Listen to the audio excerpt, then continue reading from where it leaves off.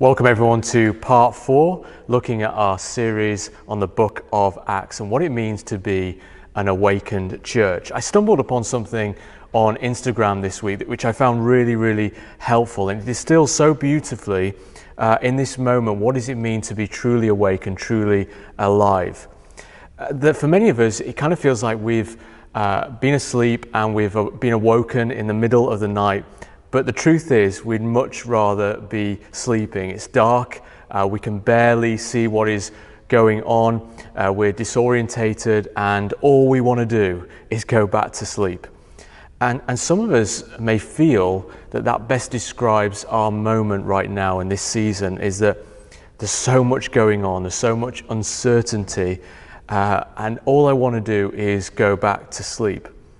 But it feels like God is speaking in this moment, that God is actually awaking us in the middle of the night when we are feeling disorientated, and He's beginning to talk to us because He never sleeps nor slumbers. And it may be in the middle of the night that we're tired and that we're disorientated and it's dark, but God is speaking to us. He's awakening us. He's instructing our hearts and waking us up to those areas of our lives that need desperate attention. I think God really is calling His church to wake up in this season. To awake is to be shaken into excitement. It is to cease from sleeping. It is to be aroused to attention. It is to have a fervent desire for God. And I love it how Romans 13 verse 11 talks about this in the Message translation. It says this: but make sure that you don't get so absorbed and exhausted in taking care of all your day-by-day obligations that you lose track of the time and doze off, oblivious to God. The night is about over, dawn is about to break. Be up and awake to what God is doing. Be up and awake to what God is doing. God is putting the finishing touches on the salvation work He began when we first believed.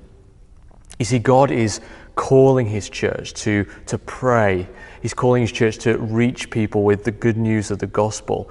And if there was ever a time in our nation that needed that, it is now. God wants to send a move of the Holy Spirit. He wants to bring an awakening to not just the church, but to our communities. But my fear for all of us is that we will just sleep right through it, that the longing to go back to sleep will be so much greater in terms of desire than actually waking up and saying, God, I'm here, speak to me, what are you saying in this moment? God wants to bring about a vigilance. He wants to bring about an alertness, an awareness. This great city of Hull desperately needs an awakened, hungry church. And we're it, church. We're it. No one else is coming. There's no one else to stand in the gap. We, along with other followers of Christ in the different churches in the city of Hull, we're it. And there's no one else to pave the way for the upcoming generation. But like the sleep illustration, you will find that there are days where apathy and distraction are just so real that it feels like such a battle with everything. You've got lots of things happening in your life right now, lots of plates to spin, and you may feel that, hey, look, I haven't got time to focus on these things. But the reality is that for the Christian, the fact that we're in a battle, the fact that we're in a fight is just a reality. The late John White was a Christian psychiatrist, and he wrote one of the best books I've ever read on Christian growth and discipleship called The Fight. And his basic premise is this, is that the Christian journey is a fight, but actually nothing makes you more awake and alert than fighting. And he talks about our spiritual growth really is a struggle. It's a labor. We're like salmon swimming upstream in this fallen, broken world. If we coast and just go into neutral, we actually move backwards in our Christian lives, and the tendency of our own brokenness and sin is to draw us backwards, and the tug of the world is drawing us backwards, and the opposition of Satan is pulling us backwards. And one major error in the church is to believe that growth is automatic, that God will somehow pick you up by the seat of your pants and throw you upstream. No, we've got to swim upstream against our own sinful tendencies, against the enemy and the world that constantly is in our faces. Now, I say this to you as a backdrop to one of the great hallmarks I see in an awakened church in the book of Acts is boldness. An awakened church is a bold church, and our communities need bold followers of Christ. Scattered through the pages of Acts, you will notice extraordinary boldness that is upon the church.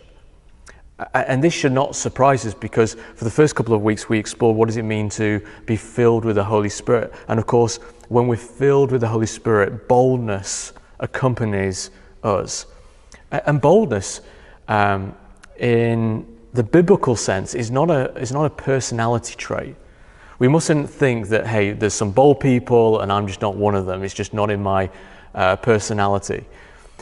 A typically soft-spoken, introverted, calm person can be bold at a time when a typically driven, outspoken, brash person shrinks back. Boldness is acting by the power of the Holy Spirit on an urgent conviction in the face of some threat.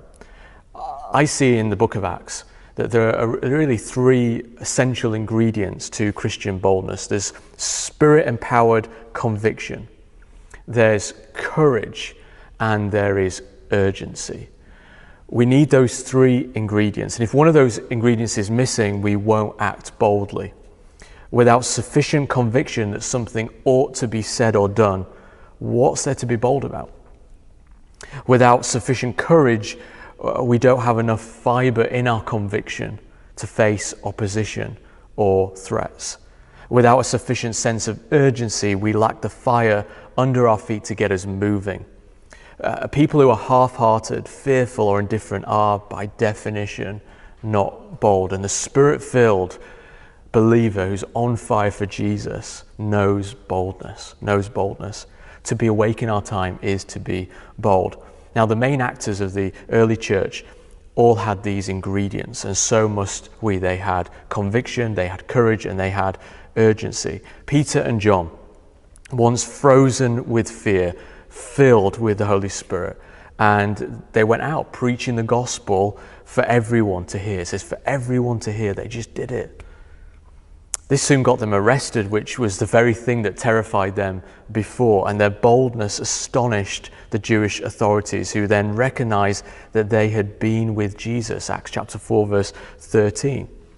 Bold people have been with Jesus. What a witness. And so the question for you and the question for myself is, do people in our world, in our community, the people who we do life with, do they know that we have been with Jesus? For one of the hallmarks of that will be a boldness. Our theology, which is so important, must be matched by our proximity to Jesus, that we be spending time with him. The early Christians knew this boldness. Post-Pentecost, they didn't always feel bold. In fact, in Acts chapter 4, when the disciples came back, as I've just mentioned, from the astonished authorities, they told the church of the threats that they had received. Everyone understood the implication: persecution and possible execution. Now, did they flee back into hiding? No. They prayed for boldness. Verse 29, and now, Lord, look upon their threats and grant to your servants to continue to speak your word with all boldness. And when they had prayed, the place in which they were gathered was shaken, and they were all filled with this Holy Spirit and continued to speak the word of God with boldness. In answer to prayer, fear melted away, and they received a fresh filling of the Holy Spirit and renewed boldness to keep speaking the gospel. They never prayed, which is really interesting to me. They never prayed for a change of circumstances. And neither should we. Many of us are maybe blaming the uncertainty of the circumstances we face currently in this moment. But actually, I think what God is calling us to do is actually, hey, in the midst of the circumstances, let's pray for boldness. Lord, make me bold like never before. I don't want to shrink back. I recognize the urgency of the hour. I recognize I've got a conviction deep within me, and to have the courage to step out. The council had threatened them and banned them. The people in the Sanhedrin were telling them to be quiet, but they prayed for boldness. Boldness is not constant or to be taken for granted. We must keep praying for it. It's not an option for us, but it's also not a given. And we should not think that every time boldness is required, we will feel some kind of heroic swell of confidence. God often gives us that spirit-empowered boldness when, in spite of feeling fear, we step out in faith that the Spirit will provide the measure of boldness that we need in that very moment. So if we look just through the pages of Acts and the journey of the early church, there are great instances of boldness in moments where they're tempted by fear. In Antioch, Pisidia, Paul and Barnabas spoke out boldly when the Jews publicly hated them, chapter 13. In Iconium, they were also opposed, so they remained for a long time speaking boldly for the Lord, chapter 14. In Ephesus, Apollos spoke boldly in the synagogue, chapter 18. Again, in Ephesus, Paul taught in the synagogue, and for 3 months he spoke boldly, reasoning and persuading them about the kingdom of God, Acts 19. In Caesarea, when Paul was in prison, he spoke boldly to King Agrippa, Acts 26. One of the great hallmarks of the early church was boldness despite pressure and persecution. The last thing we know about Paul is that while under house arrest in Rome, he went on proclaiming the kingdom of God and teaching about the Lord Jesus with all boldness and without hindrance, Acts 28. Church, we need boldness in our time because there's such an opportunity for the gospel. There's an opportunity for faith and risk and innovation and creativity. But we live in times where there's a need for boldness over and above the culture where we face pressure.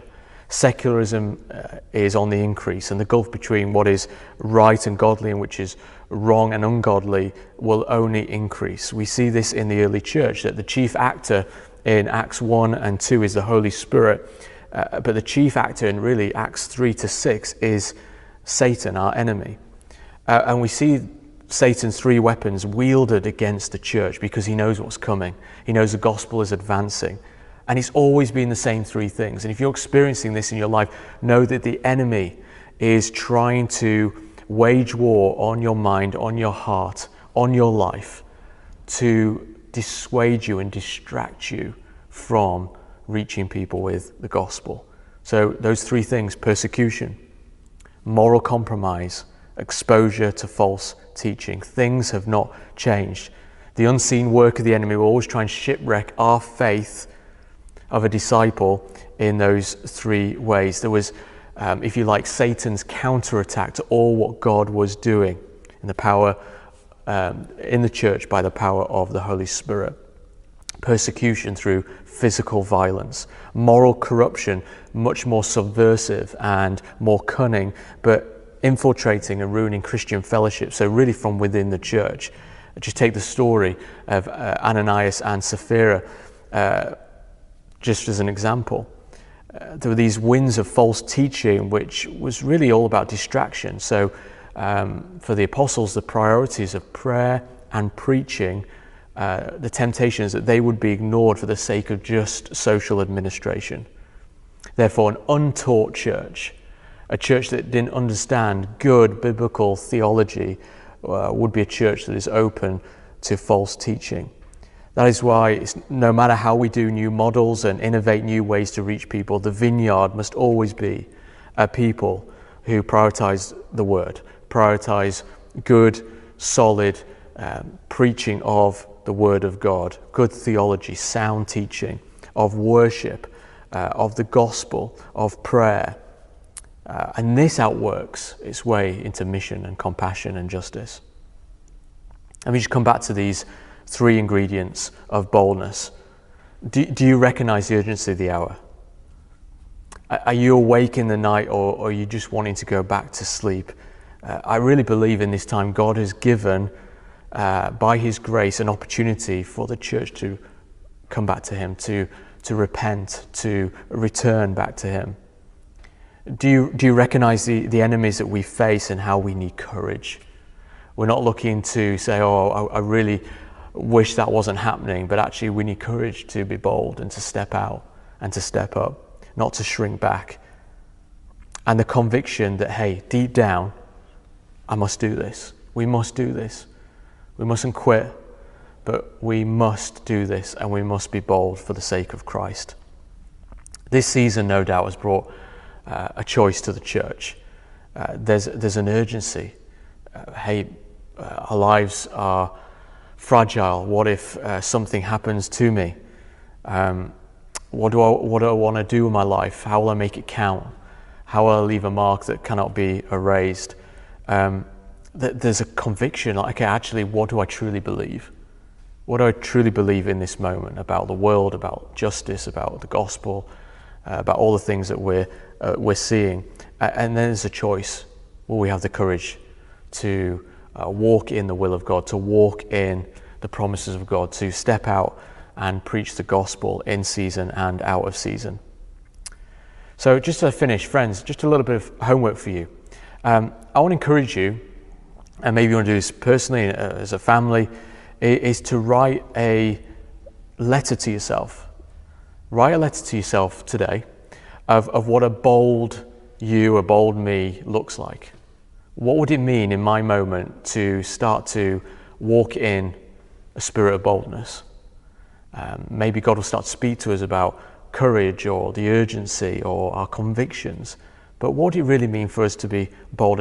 And email it to your spouse, to a friend, to your home group leader, someone in church, and get them to send the email back in 30 days' time. Send the email back to you and see what's happened in a month. See if you've noticed that maybe it's your place of work or with your neighbors or in the supermarket, we're in a queue, or while we're socially distancing, and hey, have I been bold in this time? And see what's happening over the next month. The reality is, if we don't put these things into practice from really the first few days of when we hear about these things, the reality is that they become diluted and we forget about these things. What would a bold you and a bold me look like? Where are you shrinking back? Where are you, as it were, in fear and hiding? Make the change. Share your faith. Fulfill that call that is on your life. Have a wonderful week. God bless you.